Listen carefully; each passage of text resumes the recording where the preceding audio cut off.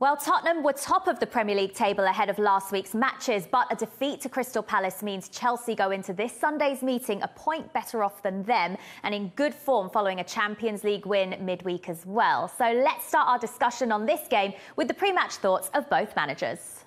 We had big tests before because, I'm very honest with you, the Premier League is always a big test. All the games are very hard. All the matches are extremely difficult because all the opponents are very tough. They have quality, talented players, good managers, good ways of playing.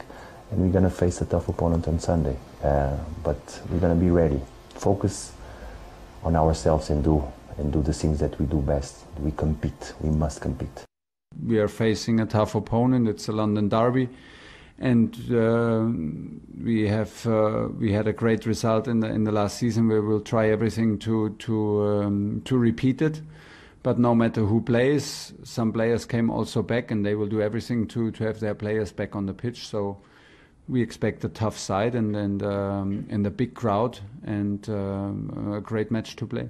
We can do better, but we are a team that's tough to beat, and it's much easier to have results and play better than play good, have no results, and keep the momentum going. It's in the place where we are. It's easier because, of course, a win helps to have a good atmosphere, to keep calm, to be open for criticism, and this helps. And I think that. In the moment, I feel that everybody is aware that we can do better. Well, it's a huge London derby to look forward to. We're all looking forward to this one. And you wouldn't really bet against Chelsea to go and get all 3 points in this one, Tim, especially the form they're in, the record they've got in London derbies away from home as well. They've won their last 5. Yeah, and on the back of Tottenham's poor result at Palace, I thought it was a poor performance from Tottenham. And I think they've been getting away with it all season, apart from obviously the Man City game early on, where they sat back and Lucas Moura was outstanding and Sonny and Bergwijn. They've got some injuries as well. I think it suits them to play on the counter-attack. I'm not sure the crowd are going to allow them to do that against Chelsea, albeit Chelsea are a very, very good side. So the pressure's on them to come out and show a little bit more enterprise. And I think with Lukaku up front there could cause them a few problems. They've got injury problems as well, Tottenham. So it's hard to look beyond anything but a relatively convincing Chelsea win. But I think as interesting as anything is what approach he comes up with, whether he sits back as against City, or as Tim says, whether there's a bit of pressure to actually go for it, which could be the danger here. Going into last weekend, Tottenham were the only team with a 100% record still, so the results have been there, but as Tim pointed out, the performances haven't really been there. It's not been that exciting to watch, and now he finds himself in a bit of a difficult situation after a draw in the Europa Conference League midweek, losing quite a lot of players to injury. This is a tough one, right? It is a tough one. And like you say, the Tottenham fans hadn't conceded a goal, sat at the top of the league and thought things were rosy. But like the guys are saying, the City game, it was a good result, good performance. But then after that, yes, they got away with the results, Wolves and Watford, but they didn't blow them away. And if they want to get in the top 4, they're matches they have to win. So you're not going to write home about those results. And then they just get rolled over completely by Palace. So. But having said that, they've still won 3 games in 4. I think it's just the manner that it's happening. They haven't scored more than once. Kane's hit a little flat spot. So it's strange to put your finger on it. But as the guys are saying, I can't see past Chelsea with this result. I think Lukaku and players like Ziyech will have an absolute field day against Tottenham's defence, unfortunately for them. Well, that's the trouble, isn't it? How do you stop a man like Lukaku, who's in such fine form, with that defence that Nuno's got to work with? What would you do as a manager going into this game? Do you change things tactically? No, I don't think Nuno changed things. I think he knows one way of playing, which is very pragmatic, get bodies behind the ball and hopefully counter-attack the opposition. I think it's the only way to go about this one. Unfortunately, he's going to be under pressure because the Tottenham fans will not like to accept it. But look at the array of goals. I mean, he can come short, he can hold the play up. Look at the way he just peels off, rolls it into his path and his emphatic finish. I mean, he's got everything, Lukaku. He scares you to death. I mean, that game on Sunday, and then Tottenham, whoever it is, if Eric Dyer's fit, if Tanganga we know is out through suspension, Sanchez possibly might come into it. They're going to need some pace, but they're going to need some strength, and they're going to have to also think about how they're going to approach it.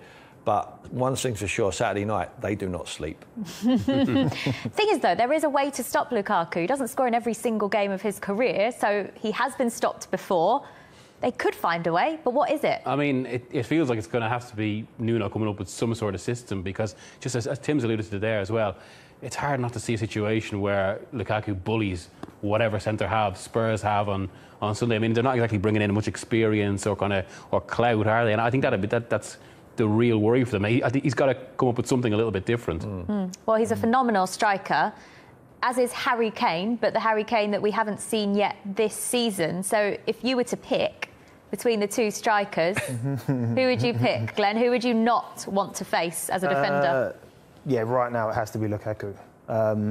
Like the guys are saying, he's powerful. He can play so many different ways. I think the best way to play against him is stop everyone having time on the ball around him. So stop the service into him, try and suffocate him from the ball. Because sometimes against the big guys you'd let them have the ball, drop off a little bit. But with this guy, he's tactically aware, so he knows when to turn at the right times. But then ultimately, if you want to get tight and physical with him, then he's gonna love that just as much. So he's when he's on his game, he's very hard to play against. Who would you rather have as a manager, Tim? Lukaku or Kane? Well, I've had Kane, so I'll have Lukaku. Good answer. Fair enough. So I think it's the support act as well. Obviously, Chelsea have got a better cast, when it comes to certainly in attacking areas. I think Kovacic has been outstanding this season as well. Jorginho in there. Kante will be back fit if they choose to pick him. Even Alonso and Oriol James, given the width and as Glenn says there, Ziyech comes in if he's picked, Mason Mount. I mean, just roll off the tongue, don't they? They're all world-class players, So, and for Tottenham, you've got Harry Kane. You need Son to support him. Other than that, midfield looks like a mismatch in there, really. So they will control the football, and I think there really is only one way, unfortunately for the Tottenham fans, to go about getting a result here, and that's to sit back and hopefully your ball carriers like Lucas Moura, who's had a good start to the season, will be able to take him forward. But we know he picked up an injury, so it's going to be a tough one. Yeah, you mentioned Chelsea's central midfielders there. Kovacic and Jorginho have been outstanding. They're outstanding from the back end of last season as well. And now you add Kante into the mix, who should be fit and back ready to start this game. Who'd you drop? Well, this is it. I mean, they've got incredible options. I mean, you'd have to feel if Kante's coming back in, and given how Jorginho has just increased in importance globally and has been probably one of the best players in Europe over the past year, it'd be Kovacic to lose out. But then do you want that when suddenly he's hitting such a good run of form? To be fair to both those players as well, it's, quite a turnaround for them personally, given Jorginho, when he came to the club, he was considered almost Maurizio Sarri's son and kind of that no one else would want him. But he's excelled. And Kovacic was seen as kind of almost someone that was a little bit bit part at the start. But both of them now are actually just, they form the centre of this team. Yeah, well, they signed Kovacic when they had the embargo. Yeah. So we took him on loan and they made it a permanent after. But he's world class. I mean, he's got everything. We can dribble, his range of passes is unbelievable. Every club in the bag. The reason Jorginho has been accepted now, because he's got someone like Lukaku who he doesn't mind passing forward to. Whereas before, he was passing it forward and it was coming straight back. And so he decided not to pass forward and keep going square. It was a little bit boring. The Chelsea fans were getting frustrated with that. Now they've got that option. Like Glenn said, you play against Lukaku, you can't defend high because he'll run you in behind. You drop off, he'll come deep, pick up the ball and run at you. They beat you all ends up. Chelsea have got the lot, and they've got a top drawer manager. You add Saul into that as well. He didn't have the best debut. Being hooked off at half-time isn't exactly how you want to start your Chelsea career. But then you add him into the mix as well. We know what he's capable of, Miguel. Yeah. Is this Chelsea squad the best squad in the Premier League? Yeah, I think it's the one with the least gaps or drop-offs, if it's even any sort of drop-offs or gaps at all. They're strong everywhere. So even with City, say, they're still lacking at number 9. United are lacking at number 6, the base midfield.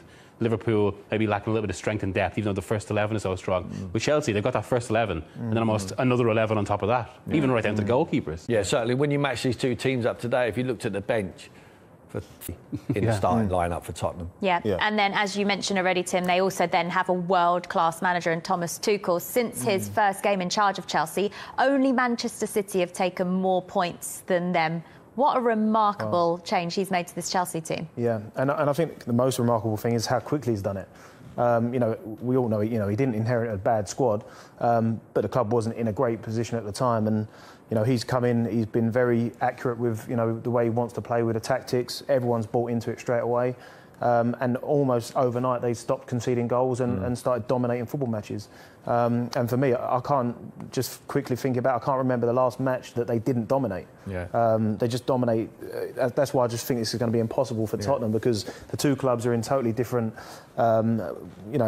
sides of the ladder at the moment. And like you say, you think through Tottenham's side, that this is a side that wants to get in the top four, and not one of their players, other than Kane, that would probably get into the Chelsea side. He takes control of the situation. Even when they go to Anfield, they go down to 10 men. They're still in control of the football match. There's no panic. We saw Man United when they get a man sent off, and everything just goes to pot. He's got a plan for every situation. They've been so drilled, haven't they? Been fantastic. I mean, he went to the three at the backwards and changed from Lampard. It suited the majority of the squad. Rudiger has been outstanding since he's brought him back. Chilwell can't get a game. I mean, England internationals cannot get a game. He can manage the personalities, the ones who are not playing, because he's talking to them all of the time. The ones who are on the pitch, they're doing the business. He'll be saying to the rest of them, you'll get your time. And when you get the shirt, it's up to them to come and get it off you. But for the time being, this is my group of players who I'm going to play. Billy Gilmour goes to Norwich. He plays for Tottenham if he's at Tottenham. He plays. He starts there on Sunday. The guy's world class, and I think that the chairman has recognised that very early. He's delivered in the Champions League, and he's saying to him now, it's been a while, go and win the Premier League. What do you need? And he said, get me Lukaku. He said, done. There you go. Because he's earned the trust of the chairman. It's a nice place to be, isn't it? Timo Werner's a player we've not mentioned as well. Where does his future lie now Lukaku's arrived? I mean, I know Bayern Munich have been interested in him. That's been mooted. And the lack of goals is an issue. But from what I'm told, and I suppose you can see it in the way he's used as well, Tuchel still really likes him because his pace just gives him something else. And I suppose, to be fair to Werner as well, what is remarkable, no matter how many chances he misses, and some of them are really bad, it never seems to affect him in any way. He'll still just keep going in every sense. And I think, from what I've heard, Tuchel likes him a lot for the way he also, I suppose, sets the tone in terms of the press and kind of the way he pushes teams back with that pace. Can you still see him fitting into this Chelsea side, Tim? Well, everyone thought that Havertz and Werner were going to be nailed on starts because of the German connection, but I think he's going to struggle. I think he's going to have to show the manager that he's got a lot more than just the press. I think he's going to have to show some quality in the end. He's shown quality in other countries. We've seen him, he's a top scorer in Germany, but we see so many of them coming over. You talked about Sal, in Spain, a superstar, Atletico Madrid, comes to the Premier League and plays in midfield there. It was all too quick for him. Hopefully he settles, and I'm sure he would improve it, but I don't think they get forever to improve. I think they're going to have to start showing their worth, otherwise they get left out and eventually they just get moved on. Well, look, it's a London derby. We know how big a part the fans can play in this. You played in many derbies yourself, Glenn. How much will those fans help Spurs in this one? Might not. Well, that's right. It all depends how they start, I think. I think they could win them over or lose them in the first 10 minutes. I think if they come out against Chelsea and don't try and land a glove on them and just sit back and be boring and just negative, then I think they'll lose the fans very quickly. But obviously, they are a good bunch of fans when they get rallying. So if they start quick and show that they want to roll their sleeves up and have a go against Chelsea, then I'm sure that the fans will stand there and support them. Yeah. On a serious note, Tim, that is one of the things that the players are going to have to contend with this year that they didn't have to last year. That when you're in a bit of a bad spell, when the pressure's on, the fans can get on your back. Absolutely, yeah. And they demand a certain style there at Tottenham, and I think Jose got away with that. Eventually it all turned sour, but let's not forget Tottenham were top of the Premier League mid-December when they go to Anfield. So they can be out there for a long period of time, and that all turned sour very, very quickly. But I thought Jose got away with it, whereas Nuno's not going to have that privilege because the fans are there, they're demanding. And it's going to be interesting if he can turn his hand to an attractive way of playing. But we haven't seen it at Wolves, and I haven't seen it so far at Tottenham. But that's why the appointment was in some ways inexplicable, to be honest. Now, I mean, it might have come down to the fact that Spurs basically couldn't get a manager for a certain point of the summer, but they came out at one point and they were explaining what they wanted. And no matter what you think of Nuno as a manager, results-wise, like in terms of his football, that's clear. It's basically it's reactive. It's based on a strong defence, and it's not necessarily about taking the game forward, which is what Spurs fans want and what Tottenham said they wanted, but ultimately came back round. And I mean, it does make me think as well. I mean, we were talking about earlier whether they'll move him on at the end of the season, regardless, and kind of go for maybe something a bit more progressive. Interesting. All right, score? I'm going to go for another 2-0. Chelsea. Chelsea, away win. Tim? Away win. 3-1, Chelsea. Okay, 2 away wins. We'll see Miguel's a little bit later.